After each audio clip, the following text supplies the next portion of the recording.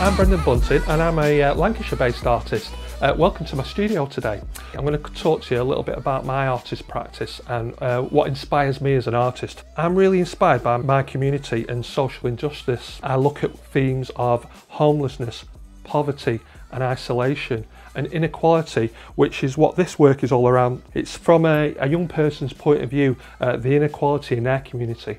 The artists I like have all dabbled in the method of collage. Pablo Picasso took collage into a contemporary feel, and Max Ernst used collage and the methods of frottage, which is a form of rubbing texture, and combine those together. The artist Peter Kennard, he is very political based, and he used collage to get his political message across, and it's something that I like to do in my work.